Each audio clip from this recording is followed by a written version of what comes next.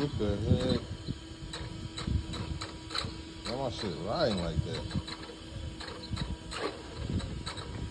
Oh man. What is wrong with this thing? Right. It's like it ain't got no pressure. What the heck? You know, my pressure. Oh my god. What am I gonna do?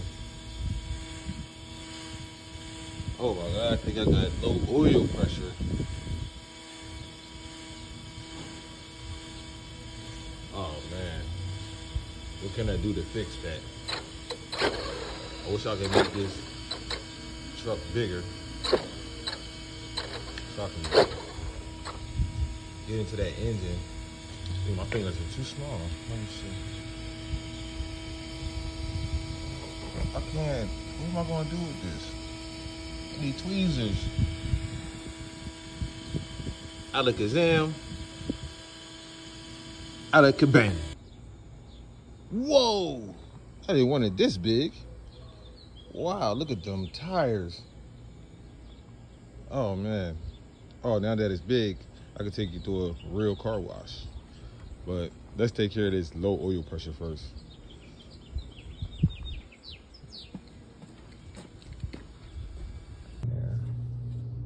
Okay, so we are working on an 03 5.3 liter Silverado.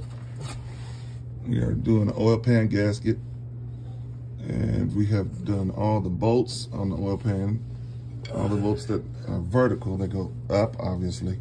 Yep. There's about 15 of them, something like that. Something like that. Took off the reason we're doing our quick little videos just to show that if you simply remove the cross member and that's it, you'll have access. We did not drop anything with suspension or drive components or nothing like that. And now we're getting ready to drop the pan off the flywheel here. Okay. Try it with, there is one tip that we could give you, that there was a plastic sheet right here. There's a little guard. And there's a bolt in the corner, in the upper right corner here. Excuse me. So there's a little piece of plastic here. We had to remove that plastic in order to access that final bolt in the corner. Pro tip. Pro tip. And I'm not a pro. Nope. We are YouTube certified. YouTube certified. This is Keys and LB out of Phoenix, Arizona. And now I'm trying to pry it a little bit to get it to come down. Come on. Prying it would be normal. Since this is a 03, it's no way it's just going to drop off. No way.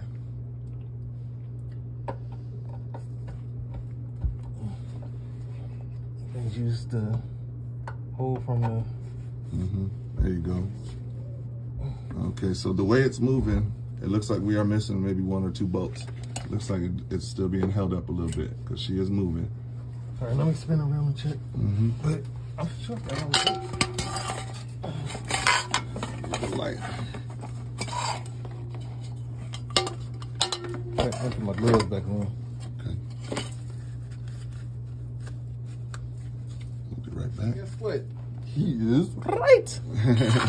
And like we did check right now, we took a quick break to do some double checking to make sure we didn't leave any bolts in. We did find 1 or 2. That Keys is going to remove. Okay. That's also a pro tip. If you start wedging something in there to get it down and it's moving from the flywheel, however, it's not coming down, then that tells you that you did not get all your bolts out. So stop prying, stop trying to get it off, and grab you a light and make sure you look real clear. See if you missed anything. Yep, it's only 1. Again, there's like 15 bolts all the way around the pan. Yeah, that's the only one. Yep, only 1. Okay. Oh, no, 2. All right. The one by the there we go. By the little bracket. I took the bracket off, but I think both out. Okay. It should drop right after that one. There it is. Okay, so we'll come back now. We're gonna do it now. It's actually moving. I see it. It's moving physically as he's unscrewing this one. And maybe after they all come out, then yeah, she probably will drop. I mean, gravity is there to help you with coming off on the keep all your bolts together. Bottom of your bolt, the bottom of your your engine. These bolts are 10-inch. I mean, there she goes. She's wiggling. 10mm socket. 10mm socket. Yeah, Copy for that. the bolts around the oil pan. All the bolts around the oil pan are 10mm. Don't be like me because I ain't got no glasses on. Yeah, please wear safety goggles. This is the exact place where you can get schmutz in your eye, and it could be really, really bad. Like, do not take that for granted. A little piece of something, debris in your eye could ruin your whole day and possibly your eyesight for life. So really wear eye protection. Look at that. Wear your gloves if it's hot. See that? It's coming down. All right. We're going to take another look here. We'll be right back. Okay. All right. Recording? Yep. So we finally got the oil pan off and out. I had to cut the camera off because it was basically a lot to do. We had to take the cross member off. Yes. And the drive axle. This is a rack and pinion. Oh, excuse me, rack and pinion. And the rack and pinion, the two bolts for rack and pinion, I had to take them out, push them back a little bit so it can drop, or it's not going to clear. It's not going to come out at all. Great explanation. Yeah. Great explanation. So exactly. My low pressure. Look at this. Check this out. Yeah, look at that. That is. And this O-ring is toast. Yeah, toast. It's square. What we are doing, what he was experiencing, so everybody has a background, was he would be able to drive for a little bit, and once the truck gets to operating temperature, the oil pressure was dropping on him. And of course, you do not want to drive your motor or any kind of engine with no oil pressure. That is not good. It's a green one in here, but the one that goes to this truck is a red one. I mean, an orange one for some reason. I don't know why it's a green one. I don't know who did this before. I know this engine was rebuilt before. Oh, okay. That might have been replaced once. No big deal. So that's what we're doing, replacing this ring, and about to assemble it back up. Yep. And everything. Good. All right, let's check the let's go over there to the what's name real quick. Okay. To the oil pan. I want to check it. All right, we're gonna check the oil pan. We'll be right back. Okay, so now we're looking at the oil pan, y'all. Make sure there ain't no metal pieces and stuff in it. What you're doing when you go through here is exactly that. Looking for metal, flakes, shiny stuff. Get all this stuff out. Yeah, you want to get this out. Clean all that. Degreaser. I love Seafoam. There's tons of stuff that you can get for very low price, AutoZone, whatever. Harbor Freight, don't forget Harbor Freight carries a lot of good cleaning supplies too. And these are rivets right here. This tells you that this has never been changed. Yeah. So that rivet, that rivet there, and there's another one. And this rivet here tells you that this gasket has never been changed. When it comes from the factory, they are riveted in. Yep. So you have to drill that out. I believe that was an 8 mil drill bit. Okay. I believe. Don't quote me on that. You might want to do a little research, but it's obviously very, very small. And we'll clean this up and come back. Yeah, make sure you clean your screen out. Yeah, oh yeah, screen too. Yeah, make sure everything's... Again, Seafoam is fine. You get a bucket of Seafoam, swish it in there good, and try not to use compressed air. Just use because that will tear the screen, and now you're in a whole other world of trouble. And this whole setup here is about $100 and something for just that. It's not worth it if you mess up that screen. So do not use high pressure air to dry it out or anything. Just let it air dry. That's cool. That's good. That's a good pro tip.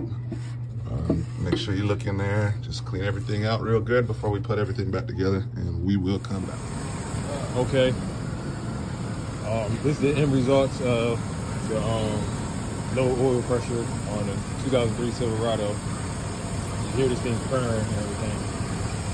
I had it running for about 15 minutes now, and when I first started it, the oil pressure went up to like 43, 42, 43. It was running for like 15, 20 minutes now, and the oil pressure sits at 39, like 39.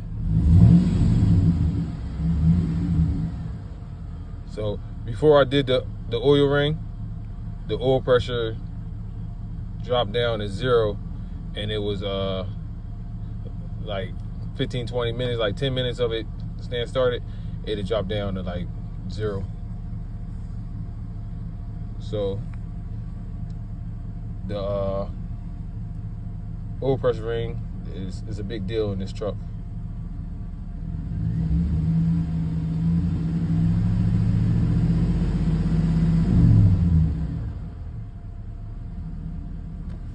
Yep. Thanks for watching. Now that that's fixed, let's see now. Oh my gosh. Oh my goodness. Oil pressure fixed in the 2003 Silverado Saabs. As you can see, I'll pick up and turn.